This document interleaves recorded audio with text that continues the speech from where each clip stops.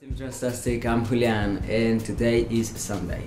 Hey, I've been listening to a podcast called the Penumbra Podcast.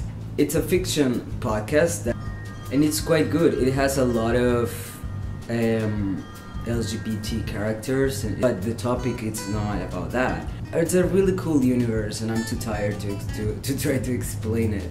If you're into science fiction, space travel and stuff like that, I think you would like it.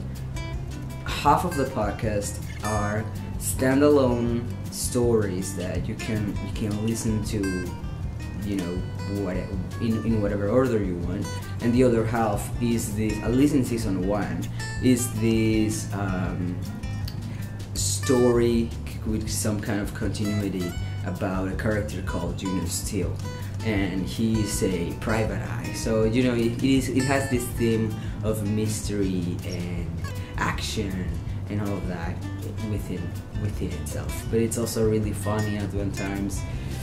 I don't know, I've been listening to it, I love it. I listen to it when I'm cooking breakfast and stuff, so yeah.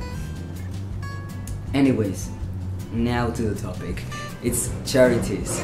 I just don't know really what to say about this topic because at least here in Mexico I don't really find a lot of my phone. What I understand by charities is an organization that receives money, funds, and they put it into something that it's important, like world hunger or helping homeless people or things like that. In Mexico, I cannot think of a charity. I mean, besides the Red Cross, but it's not really a charity.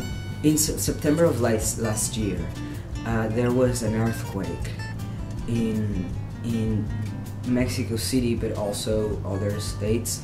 The state of Puebla, Oaxaca was very affected.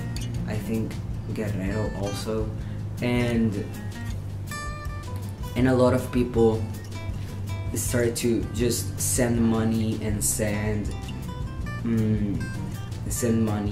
food, clothes.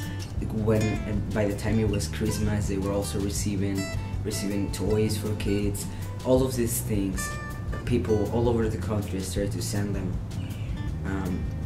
away. But to no charity in particular, they just sent it. I don't know how to explain it. And you know, some people would say that they were going to take the bus to one of these affected places, things like that. I think it was very focused on society, like organized people did it. No, not an organization or a charity per se. You know, there were charities involved, of course.